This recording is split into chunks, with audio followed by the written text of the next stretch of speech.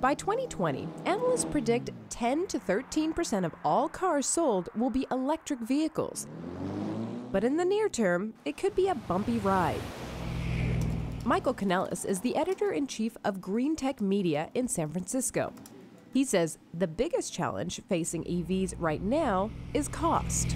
Electric vehicles cost a lot because batteries cost a lot. Now the price is going to go down over time, but right now an electric economy car without subsidies might cost $40,000. A regular economy car might cost $20,000. Another challenge? Lack of charging stations. Once you buy the car, where and how do you charge it?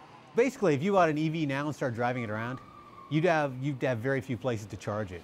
If you didn't have a charger in your home, you're out of luck there. Finding one in public, there's some from the early 90s out there, but half of them don't work. So if you're driving around, you run out of power, you're out of power. But John Reed, CEO of Ecotality, is working to change that in 2011. His company is in a race with other manufacturers to roll out charging stations nationwide. The plan? To make them accessible in every home, but also to put thousands on the road. We're putting in 15,000 chargers in 7 states that range from Washington State all the way across to Tennessee. So it's right around the corner, and it's really going to follow the footprint and the path of the cars themselves.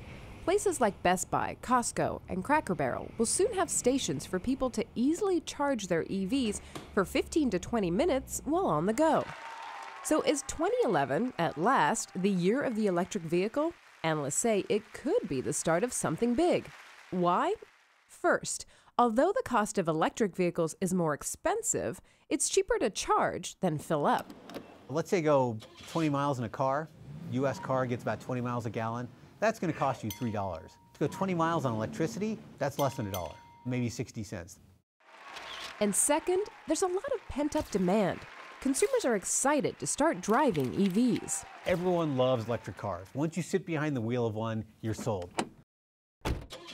They're a blast to drive. It's almost like the second coming of the muscle car era. People are going to love their cars again. For BNet, I'm Sumi Das.